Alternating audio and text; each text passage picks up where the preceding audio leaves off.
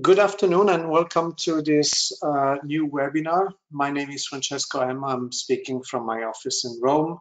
And as always, before starting, I remind you that your microphones are turned off, but that during and after the webinar, you can send your question through the GoToWebinar application that appears on your screen. I will ask your question at the end of the presentation. The webinar will last approximately 30 minutes, and then we will have roughly 15 minutes available for questions. Our speaker today is Professor Nicole van der Kar. Nicole is a pediatric nephrologist at the Amalia Children's Hospital that is part of the Radboud University Medical Center in Nijmegen in the Netherlands, and she is a professor in complement-mediated disorders in the same university. Her main research interests are in complement-mediated renal diseases, in particular in C3 glomerulopathy and hemolytic uremic syndrome. She is the chair of the Dutch Typical HUS Working Group. She's also the project leader of the CURE IHUS study, and she is the chair of the TMA ERKNet Working Group and the International Steering Committee, and the chair of the International Steering Committee of Symposia on VTEC and STEC infection. And speaking of STEC infection, the title of her lecture today is STEC Associated HUS. Please, Nicole. Thank you, Francesco, for this nice introduction. Let me see. I hope you all can see the screen. I cannot see you, but good afternoon, everybody. Oops, I will move forward, but that doesn't move forward. Oops. I probably need some help now.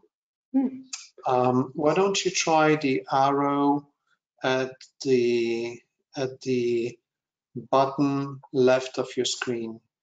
You see those arrows? Yeah, I can see them. Yeah. Just that. Yeah, it works. Thank you, Francesco.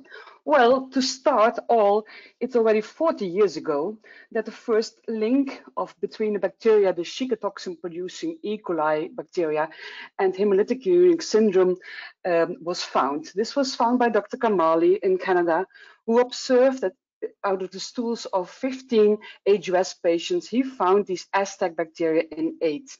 So this was quite some finding, because before we didn't know what was the cause of HUS caused by diarrhea. Then the next slide here, I want to start off with some nomenclature, because in the early literature, if you go and look for STEC, you will not find it. You will find VTEC, so verocytotoxin producing E. coli. And it has two toxins, verocytotoxin 1 and verocytotoxin 2.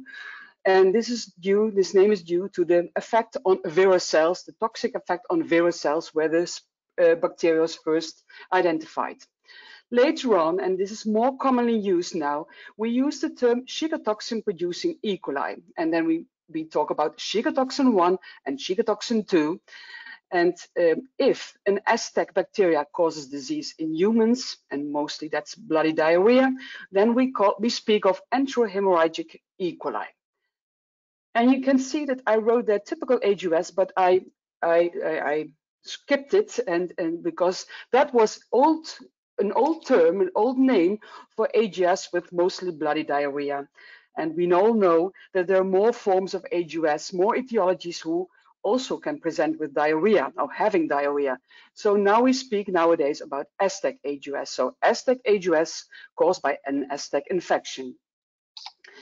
And enterohemorrhagic E. coli, so STEC causing disease in humans, is part of a family of 6 pathogenic E. colis. We all know the enterotoxic E. coli, who gives us travel diarrhea. Over here, we might know the enteropathogenic E. coli, often very young ones, causing profound diarrhea. And there you have the enteroaggregative E. coli, which is very sticky, and in human immunocompromised people. And so the enterohemorrhagic E. coli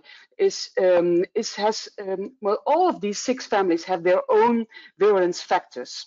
And it's quite clear that the Shiga toxin is the virulence factor which is found in enterohemorrhagic coli. Well, let me go to the next one. Some epidemiology.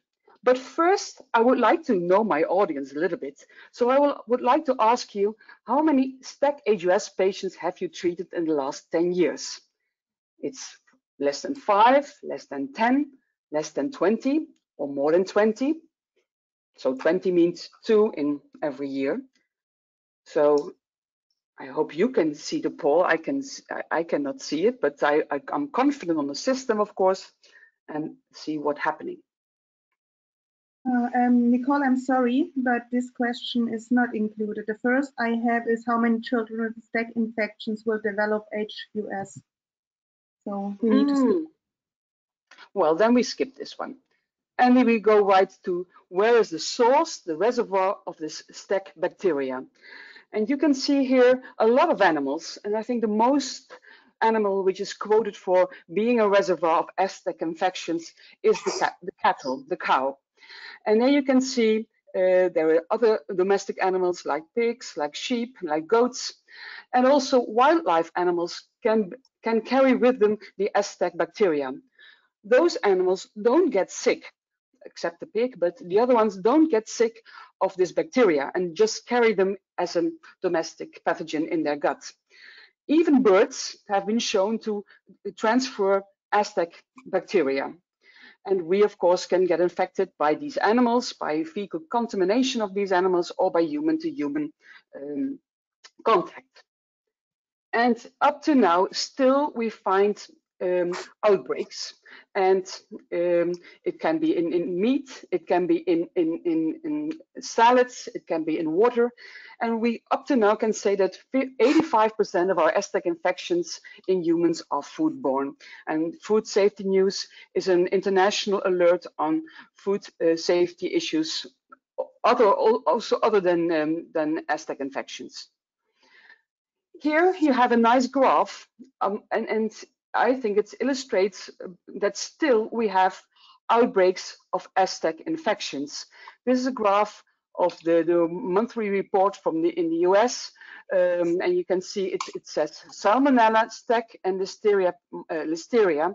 And the middle brown one is the one with STEC infections. And every week there are more than one outbreaks in the United States. And if we look then, what is the cause of the vehicle which causes this STEC infection in humans? It's nowadays in the United States not more the hamburger, like the old-fashioned hamburger disease we call it, but bagged salad.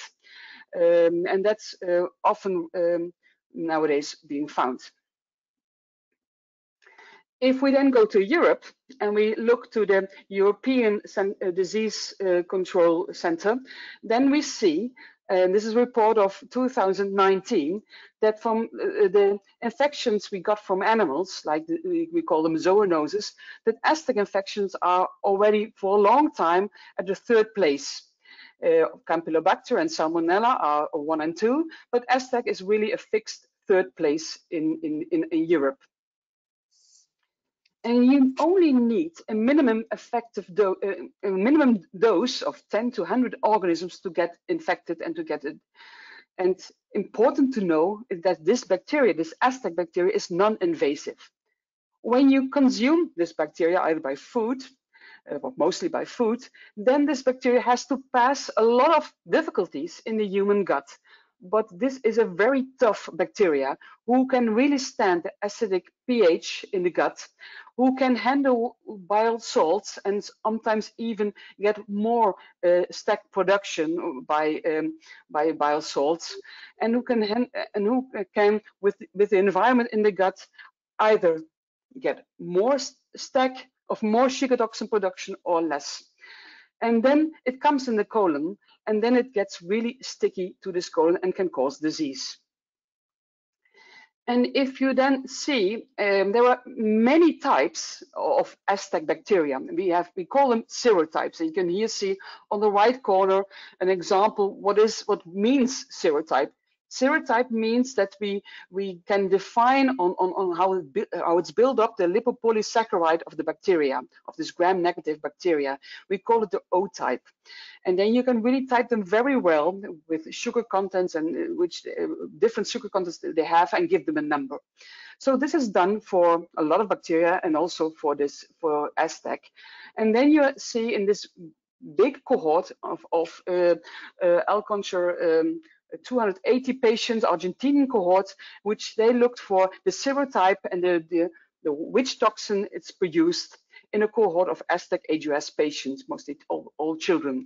And then you can see the most prominent one is serotype 0157 and H7. The H is the flagell. And if you then see for the virulence genes, the shikatoxin genes, then mostly this 0157 has STX2, which is the most profound shikatoxin in STEC AGUS, and also the one which makes you more sick than shikatoxin 1. You can find bacteria who produce 1 and 2, and they can also give AGUS, and very rarely, and shikatoxin 1 can lead to AGUS. Those serotypes who lead to AGUS have also virulence factors, which you can look for with certain techniques. And you have the adherence virulence factors here, the EAE gene and the enterohemolysin gene. Besides 0157, there are more serotypes present and causing disease in humans, and we call them the big five. And in lots of countries, still the big five is there. So it's 0157, 0145, and 026, for example, who can be found in patients with STEC AGUS. Who gets ill, and who is this patient with STEC AGUS? And for this, I would like to demonstrate you a cohort of Italy, of Gianluigi Adesino, who has for 10 years examined in his pediatric cohort. He sampled every patient with AGUS. It could be STEC AGUS or it could be atypical AGUS. And he found in 10 years, 89 patients with STEC AGUS and 12 cases of atypical AGUS. And you can see the median age where these patients occur is a little bit the same, and it's below 5 years of age. This can make it very difficult for a clinician to discriminate if there is slightly some diarrhea, if it's an STEC AGUS or an atypical AGUS. And this profile of age, which he shows here, is also what we can see for the majority of STEC AGUS cohorts. So it's below 5 years of age. And we, and also his group, could demonstrate that if you look in the household members, let's say the siblings, the mothers and the fathers and the grandparents or caretakers, you find in the index AGUS case that there is almost 40% of prevalence of this STEC bacteria found in household members. Mostly it's the siblings and mothers, but also fathers and grandparents can carry and have this bacteria with mild or even asymptomatic, or even also some bloody diarrhea. So it can be very helpful to take a feature sample, stool sample, also from family members, to be sure if you have an STEC AGUS. These were children, but does STEC AGUS occur also in adults? And I think the majority of the audience knows that in 2011 in Europe, we had this huge outbreak where almost more than 800 AGUS cases were found caused by the serotype 0104, H4, and this is predominantly in adults.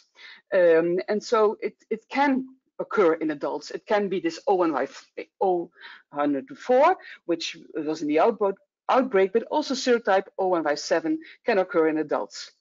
And the intriguing part of this outbreak was that it was, and I take you to the right here, it was this enteroagative E. coli family, strain, who took this shikatoxin bacteriophage into his DNA, that's his bacterial DNA, and was able to produce now his own virulence factor, but also the Zika toxin. And it was therefore very sticky and occurred probably in adults by this reason, and gave AGUS because the Zika toxin was now part of his virulence factors. So by going from a contamination with E. coli, an STEC infection, going to STEC AGUS in children, we can have various periods. First, of course, you have to get the bacteria by oral ingestion, and it takes you 3 to 5, sometimes even to 10 days to get sick. And then it's 80 to 90% who develop some kind of diarrhea. Less part, let's say 50%, will move on to bloody diarrhea, even sometimes severe, we call it hemorrhagic colitis, and then 10 to 50% will move on to develop AGUS. And then the sequelae after having AGUS is reported, it says here, 30 to 50%, but it depends on which states, which period after AGUS you look for sequelae. But you can see that there's always spontaneous recovery in between as well. And until now, I think for all these years, we know of STEC AGUS. We are aware that Argentina has the highest annual incidence of STEC AGUS. And in Italy, in Europe, it's like, let's say it's 10.4 in 100,000 children below 5 years of age. And it's from 1.5 to 1.8 in Italy and France and Germany. And in the northern Scandinavian countries, it's less. So the symptoms of STEC AGUS presentation, I think the majority of my audience will know them. Those are mostly previous healthy children. The majority has an age below 5 years of age. You can have a seasonal variation. I think that it's mostly in the summertime. It's from August or after summer till October. But I don't know what climate change will do in the future. And mostly male and female are equally affected. It presents with vomiting, nausea, diarrhea, the majority watery, often bloody. But keep in mind that, however, somebody has the microphone on, so I can hear. But in 10% of the STEC AGUS patients, there is no diarrhea at presentation, and that's really something to keep in mind. Children get very suddenly pale, even jaundice, and important is that you hardly see fever in the STEC AGUS cases. You can see petechia and ecchymosis, and you can see some neurology factors in 20 to 30% of our patients, restless, irritable, even somnolence, and even convulsions. And patients can present, of course, with oliguria and anuria, often sometimes difficult to establish, to see for parents when you have a child below 5 years of age with diarrhea. The really, really severe ones, who are really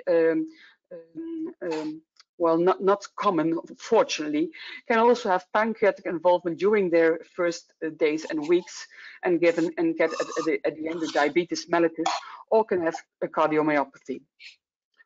Okay. Well, then important is how we can detect our STEC infection. And then this is an important slide.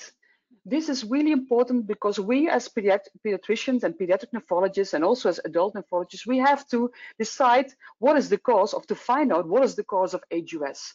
And very, very often, there is no stool immediately available when the child comes to the emergency department and to the clinic. And then you can either wait for the stool, but it can take days. And this is something you absolutely don't have to do. You use a rectal swab when there's no stool immediately available. And you have to talk to your microbiology department that they take and handle their rectal swabs and diagnose them and test them if they contain STEC, yes or no. And this is a very elegant study from Stephen Friedman from Canada, who really used this rectal swab not only for STEC, but also for other anthropathogenic detection in children. And I really think this is something we should do, because it takes no time, and it's really helpful to make the diagnosis STEC. Well, nowadays when you have your rectal swab, or you're a locker, you have your stool specimen, or you can take a stool specimen from the household member, then the majority of the labs nowadays, I think, but you can correct me at the end if I'm wrong, use molecular diagnostic techniques. They use PCR and then look if the Shiga-toxin 1 and Shiga-toxin 2 are present in the stool. It can be negative, and then there's no stool available. But keep in mind that you only took a sample which can be tiny. So in our hospital, we always take 3 samples in a certain time period to really and say if there's a STEC negative, yes or no. This PCR is often combined with the EAE gene virulence factor, and then you are more sure that you have here a pathogenic STEC serotype. And those techniques nowadays are also used to define the serogroup. Of course, you can also culture with a specific culture broth and then look for the certain serotypes. This slide is to show you that there is the possibility to add serology to your detection methods. And you can see here, this is a study of our own lab.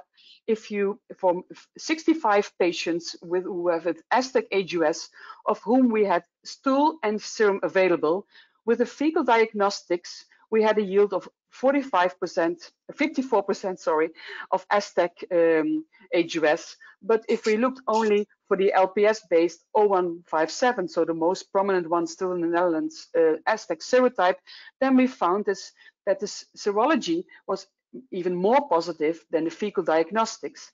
And if you combine them, you get a higher yield of STEC positive patients. And if you combine it with other non-0157 ELISAs, you can even make it higher. And those serology analysis is performed mostly in 1 or 2 centers in the country, because it's, of course, a rare disease, and not always, not every lab have to do this.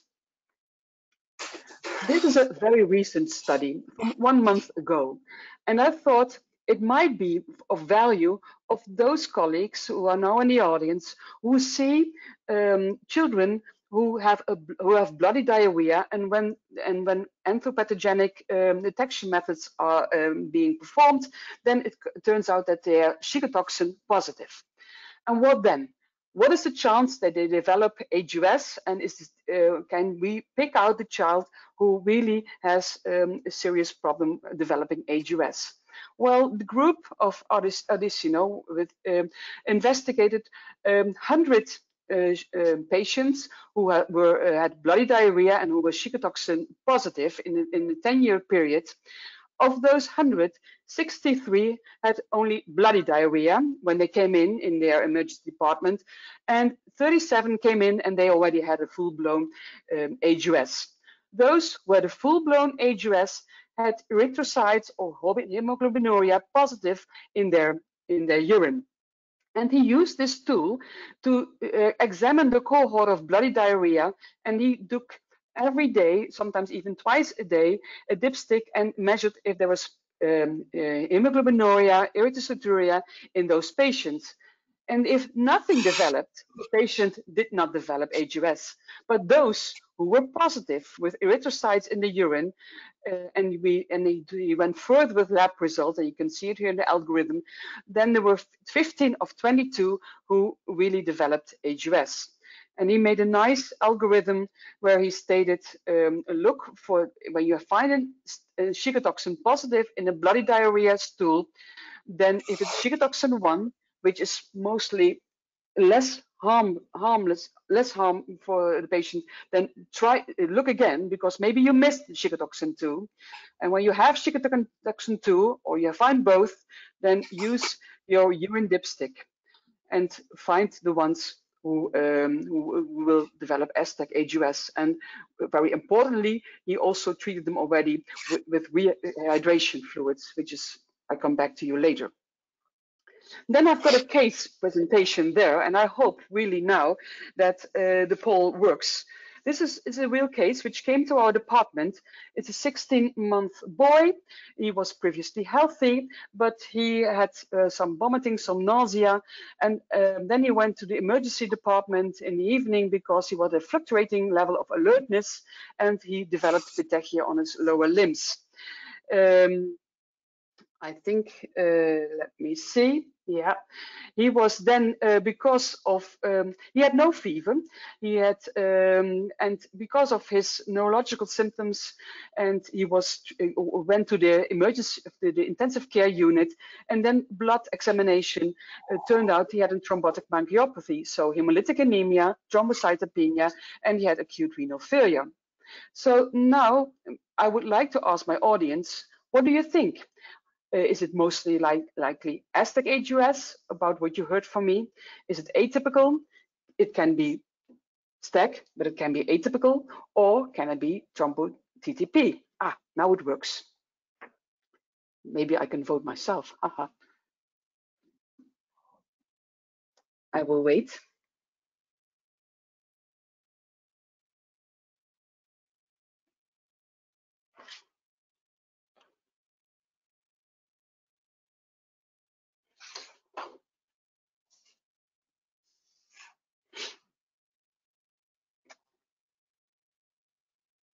I hope, Francesco, you have already some results.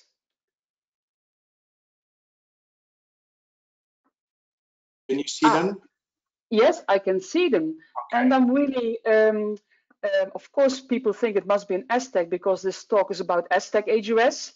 But I think with the information I've given you, I think the majority is right. Okay, then we move on. Oops. Oh well, now is my presentation gone. Yep. Would you then, with the information I gave you, give eculizumab? You can see, yes, it's atypical HUS. Yes, but further diagnostics might be needed. No, I'm sure it's an STEC. No, I need plasma therapy, and eculizumab is not available. Because eculizumab is not available.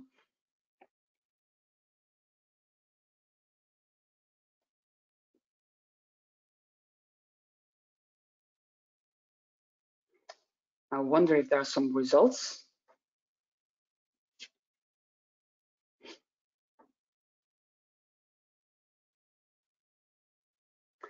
Yes, the majority has answered yes, but further diagnostics are needed. It's 63%. There is still 16% who said, "Oh, I will give plasma therapy because eculizumab, probably because eculizumab is not available." And 11% say, with the information I gave, it's either atypical or they answered STEC HUS. Well, we will see what happens in this case. Oops, I see myself now. So let's go to the presentation. Well, this case had a thrombotic micropathy, hemolytic anemia, and the platelet counts were low. There was clearly a low hemoglobin level. He had neurological symptoms, he had convulsions, and he was anuric, but he didn't have really gastrointestinal symptoms. So epidemiological scene, the majority can be an STEC HUS, it can be atypical one HUS, or it can be TTP. And for that, we need our diagnostic assays. We can perform Adams 13 activity, which is when it's below 10% will exclude, will say it's TTP, and we can perform our Shiga toxin STEC diagnostics to see if it's an STEC HUS. Unfortunately, we cannot have another diagnostic assay immediately available which says it's atypical HUS. So what happened in this case was that indeed the Adams 13 was very quick, and it was less. It was more than 40%, so it was not a TTP. So it left us with atypical and STEC HUS, and we didn't have the STEC results quick available. So we had in the intensive care unit a patient which could be both, which could have atypical or STEC HUS. So we gave him indeed one shot of eculizumab intravenously, and then went further with our diagnostics. And here you can see what we did as diagnostics. I mean, we looked for the complement, we looked for anti-antibodies, we did DNA, and there were no complement later on, I mean weeks later, there were no complement abnormalities in the DNA. But the features, and I think it was a rectal swab, came out that there was Shigatoxin 2, and it was an ERE gene positive found in these features. So it should have been an STEC AGUS. And our serology, which then was 0157 and 026, it was negative. But when we sent it to Groningen, where we have a specialized lab in the Netherlands for looking for molecular serotyping, it turned out to be an 018H2. And this is really a strange pathogen, but not that strange anymore. And for that, I want to alert you that it's now an emerging pathogen serotype, which is seen more in France. I mean, they have been the biggest reports, and you can see it's even just as big as 0157. And you can find it through the years in this group. But it has this Shigatoxin 2, well, a toxin. It has this EAE adhesion virulence factor, and it has a plasmid which makes them far more resistant to antibiotics. And it can also, and it has shown to be an invasive. And that it's strange, if I told you before, that STEC mostly are non-invasive bacteria. And the source still is not known. The pathogenesis, briefly, this is an epithelial cell. This is the bacteria which comes, finds themselves intimate with the epithelial cell. The Shigatoxin guy can either go through the cell or paracellular and come into the bloodstream. I think more ways can be open, and we are not sure yet. And then it needs to find its receptor, GB3. GB3 is on every cell except the erythrocytes, and on every cell. So this toxin needs this receptor to enter the cell, and by doing it, it will go find itself the way to the endoplasmatic reticulum and then inhibit the protein synthesis. We know that endothelial cells can have this GB3, but can also be upregulated by cytokines like tumor-necrosis factor alpha. So more GB3 is on the cell surface, which makes them more vulnerable. And then if you look for blood growth endothelial cells, also from STEC AGUS patients, then you can see that also here the cytokines can make these endothelial cells more vulnerable for the toxin.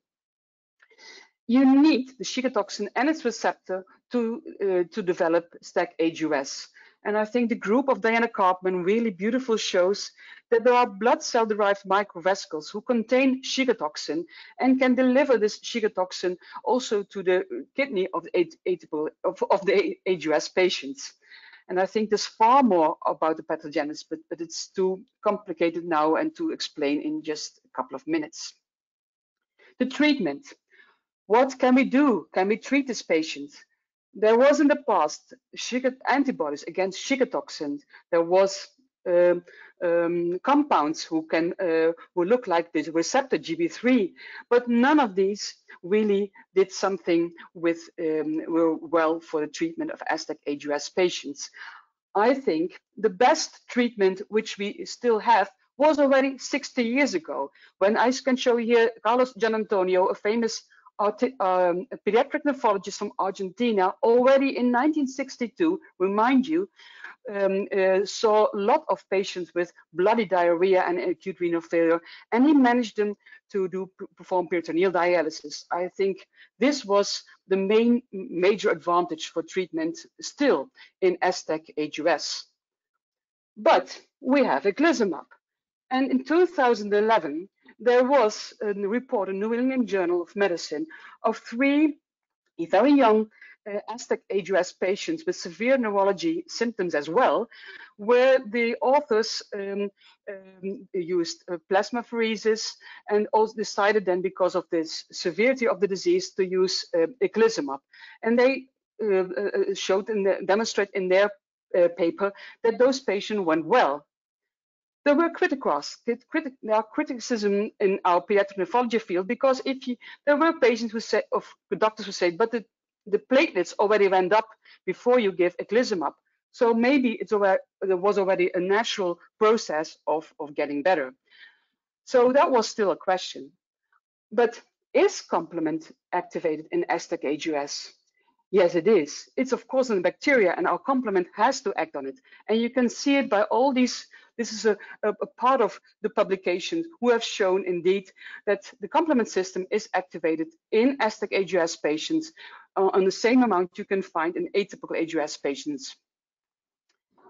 Eculizumab then and plasma exchange was used in this big German outbreak. And this could show that there was no evidence that plasma freeze of eculizumab was of any big benefit. I mean, if you can see the neurological symptoms, it was basic best support. It was the patients on plasma freeze. It was plasma freeze and eculizumab, and it was then the second bar is the one at follow-up. And you can see that there was no difference, no real difference as compared with best supportive care. Are then complement gene variants also seen, like we see in atypical AGS? Are they seen in STEC AGS patients? And it was beautifully studied and published in 2019 by the French group of Uremic, who really showed in a cohort of 108 STEC AGS patients, and they could look for the complement genes, that only 3 out of 75 had a pathogenic variant as compared to the controls. And she found some minor variants in 12 patients out of 75. And those were not the severe ones who had this pathogenic variants. So she said there is only very rarely a complement DNA abnormality in STEC AGS patients. We definitely need to wait for proper randomized trial, and hopefully some results on the EcoSTEC trial and the EcoLissue trial in France will help us in that way. So the treatment at this time now is still only symptomatic. And I think timely rehydration intravenously has become in the last years more and more important. You find here on the bottom various publications and one meta-analysis over here who has shown that timely hydration in STEC AGS patients really is of importance. And recently, the group of Argentina led by Dr. Bonani has shown that if you have volume expansion already in the first days, then and you treat your patient like that, you can prevent them from going to dialysis. There, of course, you need blood transfusions in quite some patients, and please not much platelet transfusions, only if needed. Antibiotics, still we say no, because there are results, often in vitro results, who say that antibiotics can release more Shiga toxin. And the mortality has come down to 1 to 4% due to the possibility to dialysis young patients. But still we see 20–30% long-term sequelae.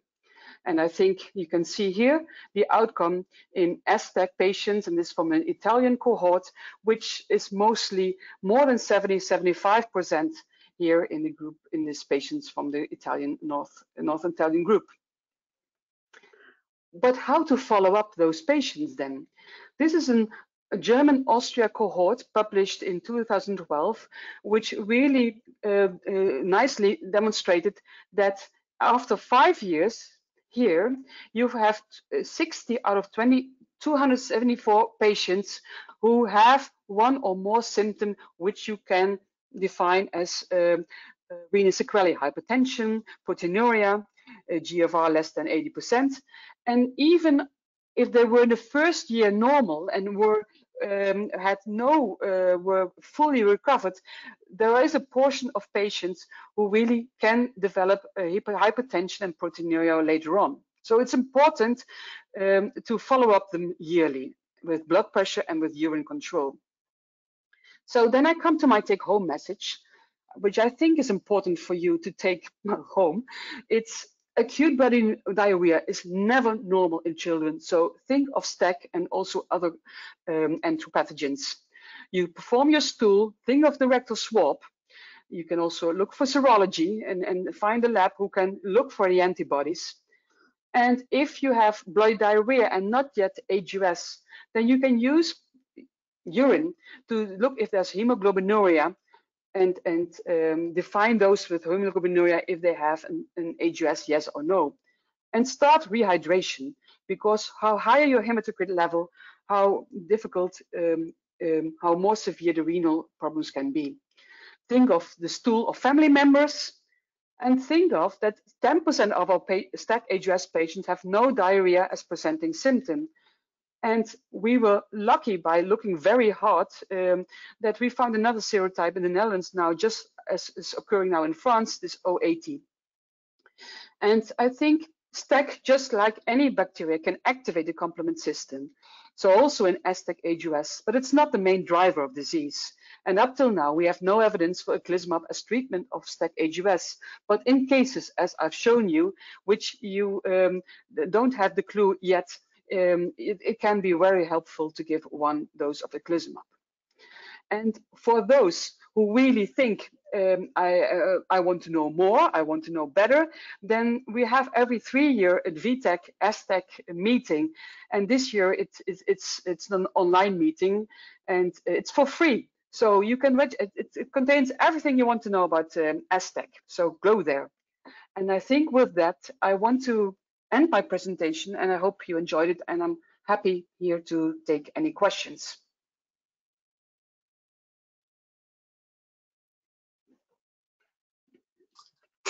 Thank you, Nicole. This was a wonderful presentation. I think that your presentation was extremely clear, and I think for some of us it was a rehearsal, and you always learn when you rehearse, and for others it was really enlightening, and I think we all have learned a lot. So please send in your questions so that I can ask them for you to Nicole.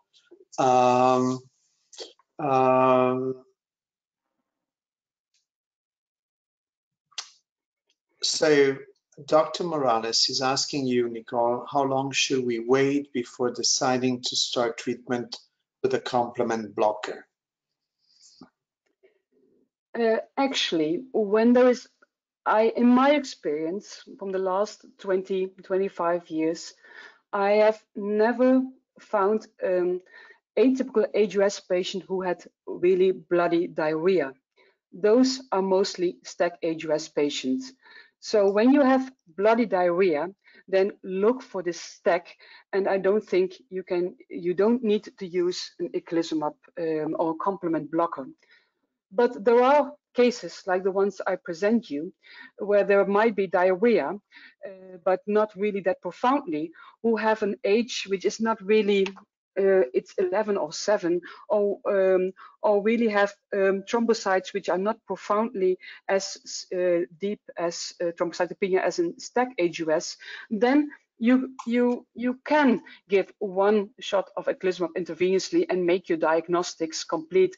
Really look very hard to find this STEC by going to your microbiologist, ask for the best stool examination, look for serology, and try to, in the days you have, to find out if it's an STEC, yes or no. If you don't have then an STEC, then I would suggest do use complement DNA diagnostics. It's clearly that an STEC HUS patient has hardly or DNA pathogenic mutations. So the role for complement blockers can be at the beginning when your diagnosis is not really clear. But at the end, for an STEC HUS, well, we have to wait for the randomized controlled trials. But seeing the Germany data, I wonder if there is a role for complement inhibitors in STEC HUS. But future will tell. All right, so now we have a number of questions that are coming in, so I think you can respond to most of them fairly quickly, because I think you already have responded in your talk to some of these, but let me ask them to you so that it's sort of, it may be a repeat, but I think that it's good for everybody. So what is your opinion on antibiotics for STEC HUS? That Dr. Ronquist is asking you this. Well, antibiotics have no place in STEC HUS. Meta-analysis for the last 20 years have seen no really a role for antibiotics. Some say they can make it worse. Some say they may be of some help, but so in general, no antibiotics. But be clever and look carefully to your patients, because there can also be another infection besides the STEC which needs antibiotics, because if you have your hemodialysis line or whatever, so don't be afraid to use antibiotics for other reasons than an STEC HUS in your patients, because when it's needed, it's needed. Okay, so Dr. Dox is actually thanking you for the presentation, and Dr. Borisova is asking you a comment on coagulation in children with STEC HUS and atypical HUS. Well, he touches a field which is not really well enlightened yet. I did some work in the past on it, but we don't know yet much about the complement about the coagulation role for treatment. I mean, in the years already in the past, with heparin or with urokinase, for example, there was no benefit of resolving clots in TMA and STEC HUS. But the underneath pathogenesis, I think coagulation really plays a role, but I think we need more research for that. But for treatment, there seems from the studies all from the past, no role for heparin or aspirin or urokinase or fibrinolytic drugs. Okay, Dr. Yadav is asking you, what is the role of stool culture as a screening test before toxin assay? Is it likely to result in false negative results, or is it sufficient as a screening tool in remote places? It is in remote places. I think stool culture, if you have, for example, if you know in your country that 0157 is the most prominent one, then there are culture plates with sorbitol McCongie agar, which will really help you to define your 0157 serotype and colony. So stool culture is in remote areas still very, very useful. You can also use those stool cultures and make fecal filtrate and use them on virus cells, for example, and find this toxic effect on cells. This can also help you if you don't have this molecular diagnostic tools. So and stool culture you still need to really find at the end. Also, you do all this fancy molecular diagnostic to you really get in your hands to really debug the bacteria which you use for epidemiological research. All right. Now, before I ask you the other question, I'm stopping here the questions. So, because we already have a number of questions to ask to Nicole before 5 o'clock. So, for those of you who have not sent in your question and want to ask more questions, please send directly an email to Dr. van der Kar. So, Dr. Hugh is asking you how rehydration therapy helps to prevent HOS. Well, it has to do with when you are dehydrated and you have vomiting and your hematocrit is going up, and it makes your erythrocytes sludging in the microvessels. And for that, if you're and form clots, and if you are intervene in this process in time with rehydration, and in my talk I give the reference which you really can look up, and they give really good handouts how to do it, you can prevent more clotting or severe clotting and more renal damage.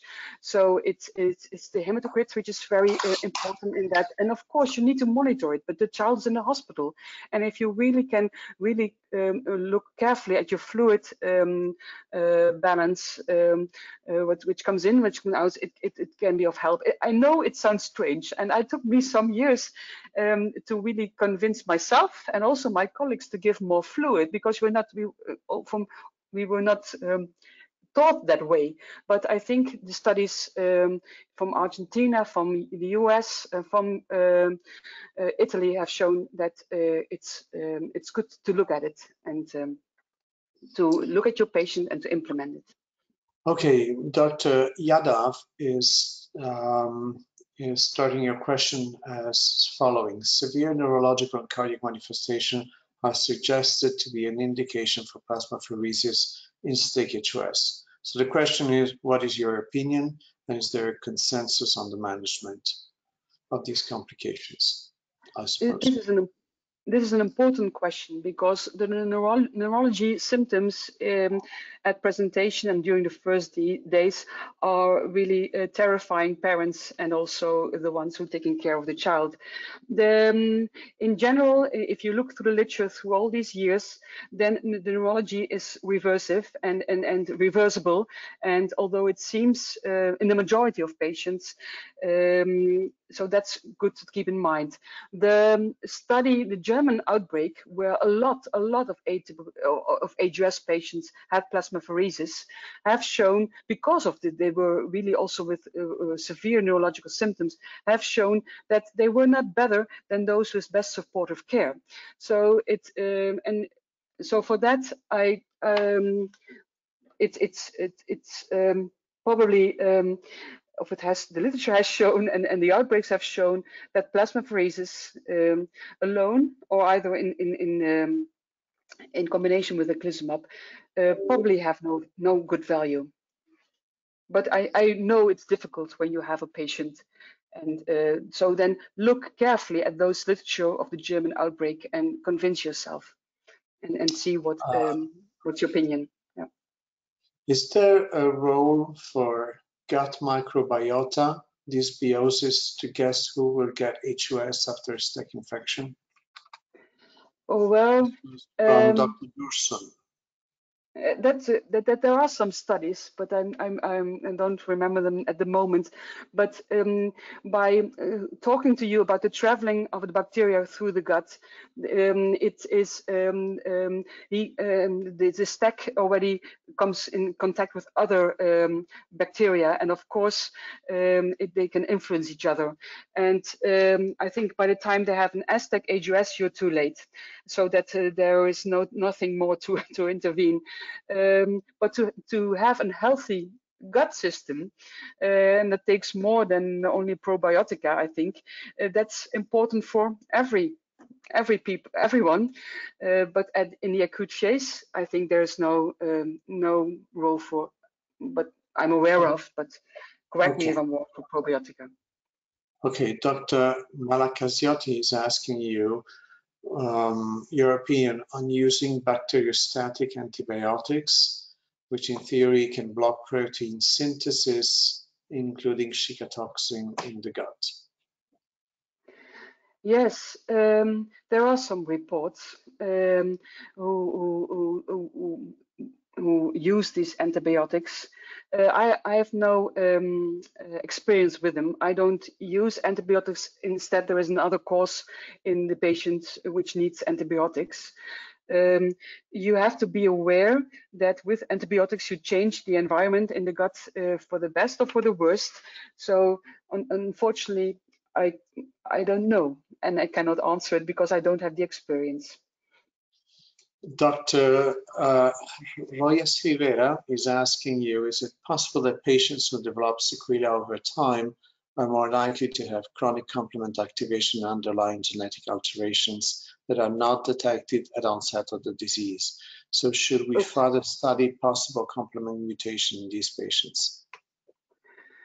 In STEC HUS patients, should we look for sequelae? So if you have a patient that has Yeah, sequelae. well, that's a good question. I think I did it myself with the Dutch cohort. I couldn't find the sequelae. The French, the study which I've shown you from Fremont-Bachy, published in Clinical JSON, could not establish that. But of course, it's a small. Well, it was a cohort of almost 100 patients, but she couldn't find it. Probably it's not there. If I see the data from the past, it's not there. The only thing I found, but it was my first publication, that maybe in the HLA antigen there might be some polymorphisms, and one has found polymorphisms also in the ACE in those patients, but that's only one study. Okay, Nicole, we have 5 more minutes and I have 5 questions. So, oops. So very quickly, is there a need to administer fresh frozen plasma to patients with STEC HUS? No, there's no need. Okay. So, what is the best logical time to start eculizumab? Which clinical and lab features should suggest to start eculizumab? Well, I think I said it already before, but in STEC HUS with bloody diarrhea, I would not use eculizumab because I think it's STEC HUS. But those patients which have an age of above 5, or with the clinical history that is a little bit different than from normally STEC HUS patients, I can imagine you could give one shot of eculizumab if it's really a severely ill patient, but and then look for your other diagnostics and look for this STEC. But in the majority, eculizumab is not needed, I think. So a question on the same topic by Dr. Nassi and Dr. Kwan should be, should you give platelets in STEC HUS with severe thrombocytopenia? And how do you manage thrombocytopenia below 10,000 in STEC HUS patients? So I guess it's the same question. Well, platelets below 50,000 or severe thrombocytopenia, when there's not severe bleeding, you don't give platelet transfusion. That's the general opinion in STEC HUS.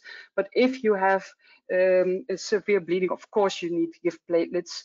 And I'm aware there's one publication who really looked through all the years of literature and looked for thrombocytopenia and found that there was no you don't do really that much damage. That was one paper saying if you give platelet transfusion in an acute situation. So if your surgeon, by placing a catheter for starting dialysis, wants to give platelets, then if it's an hemodialysis catheter, I can imagine. If it's peritoneal dialysis, I think it depends on the surgeon, but often not needed. But if there really is a situation which is you think you need platelets, you do. But otherwise, you can just wait, and you don't give them prophylactically, such as we see in oncology patients. We don't do that. I mean, that's not the standard therapy in STEC HUS. Can I push you a little bit more on this one, Nicole? I think we all agree that normally, if you don't have evidence of bleeding, you don't give platelets. Is there a threshold in a very sick child below which you would still give it? Let's say you have 5,000 platelets. Is there a number where, so there is an official saying and then there is the practical thing. Can I ask you, or do you really don't give them as long as they don't have a bleeding? When there is, you might consider it when there's severe neurology and convulsions. I can imagine that you are afraid of also bleeding in the brain. Then I think you can give, of course, platelet transfusion. So if your your situation makes it you feel uncomfortable with the low platelets because of neurology, convulsions, or because of yeah, whatever, bleeding, then you can do it. Of course, I mean it depends on the situation. But in the majority of patients, it's not needed. But it depends on the situation, and I can imagine. I was trying to interpret the question, you know, but I guess that was the point behind these questions. But again, as you said, the rule is not to give if you don't have bleedings, right? So the last question is from Dr. Nassi, is what is the best antibiotic if you have a sepsis? Of a sepsis? Well, depends on what your hospital is saying of septic protocol. That can vary, and that's mostly gram-negative as well as gram-positive antibiotics, and that can be ceftriaxone in combination with vancomycin, for example. That depends, and if you really think there is another. Besides the STEC HUS, there's another infection there which needs antibiotics. You definitely need to give the antibiotics, of course. Okay, so thank you so much. We are on time, actually. It's 5:01, so it's time to end the webinar. It was a wonderful webinar. Thank you again, Nicole.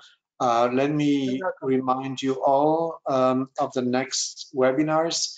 Some of them are on similar topics. So we have acute post-strep on May 4, TMA and antiphospholipid syndrome on May 11, and June 1st, atypical hemolytic uremic syndrome. So please join again, and thank you again. Bye-bye. Bye all. Thank you, Francesco. Thank you, Nicole.